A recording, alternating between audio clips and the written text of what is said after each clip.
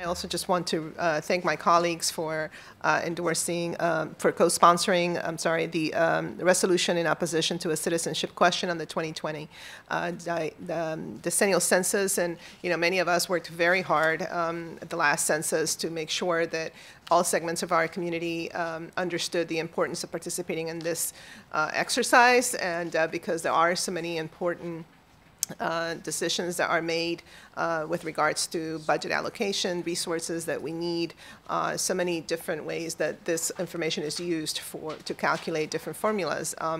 We have seen and heard, of course, that since 1950, the census has not asked a citizenship question of the participants. And so it was quite disturbing to realize that this is something that is being proposed and that the Department of Justice is requesting an addition of a citizenship question. Now, this has a lot of, obviously, negative consequences, especially in a county like Montgomery that has about 33% of its population is foreign-born. And, you know, it really does, I think, work against our goal of ensuring maximum participation in the census. And so we have, with this resolution that's been introduced, basically what we're saying is that we are supporting Maryland Attorney General Brian Frosch's decision to join a coalition of 19 attorney generals and the state of Colorado, and urging the U.S. Department of Commerce to reject the addition of a citizenship question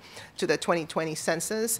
And we also urge Attorney General Frosch to join at least 12 other states in suing to stop the addition of a citizenship question on the 2020 census, either as part of a multi-state lawsuit or by initiating one on behalf of the state of Maryland. So once again, I really do appreciate my colleagues' support, and I hope that we are successful in sending a strong message of support of our Attorney General to stop this really unnecessary question that only works against counties like ours and so many other counties across the nation, to basically deny resources that are absolutely necessary for us to do the work that we need to do. Thank you.